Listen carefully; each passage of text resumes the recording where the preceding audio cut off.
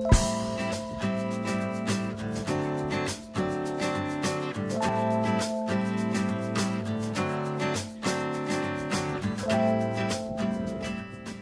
security is an international study environment with people from all over the world and with very different backgrounds. We have people who come straight from other bachelor degrees, but also people who've been serving in the army or people who've done a lot of volunteering work or working in NGOs.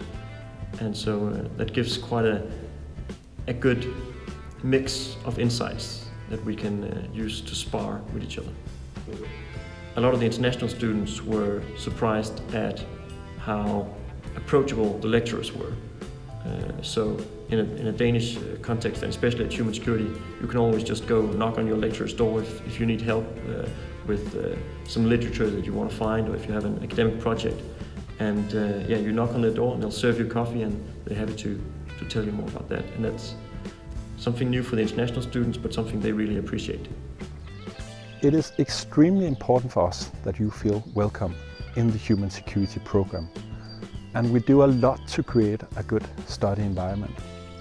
We have, for instance, established a student committee, and this committee arranges a lot of different academic and social events.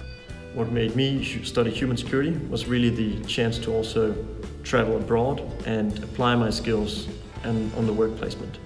That was really unique. I was sort of full of reading books for a while, and I wanted to be able to see how that could also be applied. So at our program, we give you the opportunity to basically follow your own interest and design your own project that you then combine together with your work placement. And that project could basically be anything that you're interested in. It could be conflict related, peace building related, environmental issues, you name it.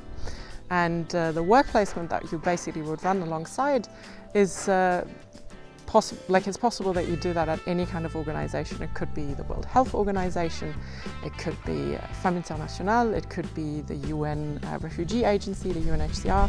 It's basically up to you. And it's also through that you get an opportunity to potentially get your next job offer through that work placement.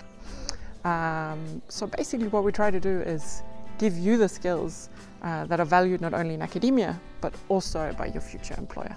During the program, we've been connecting theory and practice really closely. So when we learn the theories of conflict dynamics, we also gain experience in writing security papers, which is a formal format that is often used.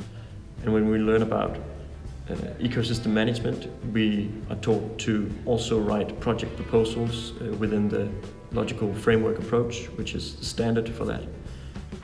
We also learn face-to-face conflict management techniques, and another practical skill is, of course, when we do the research methods course, we are simultaneously planning our work placement, and we're thinking about what methods will we use for our master's thesis. So it's that constant pairing of theory and practice.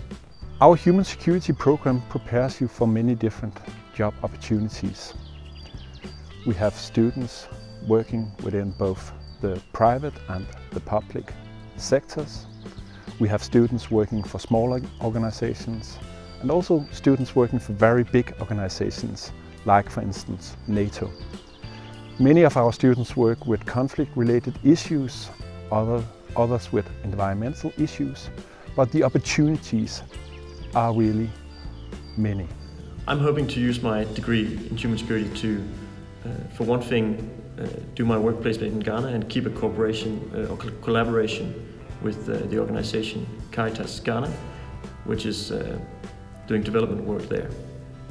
But I'm also hoping to use my human security degree in academics. I'm also applying for a PhD, and I've really been taught some good analytical skills that I want to use there to do an important project that can improve human security.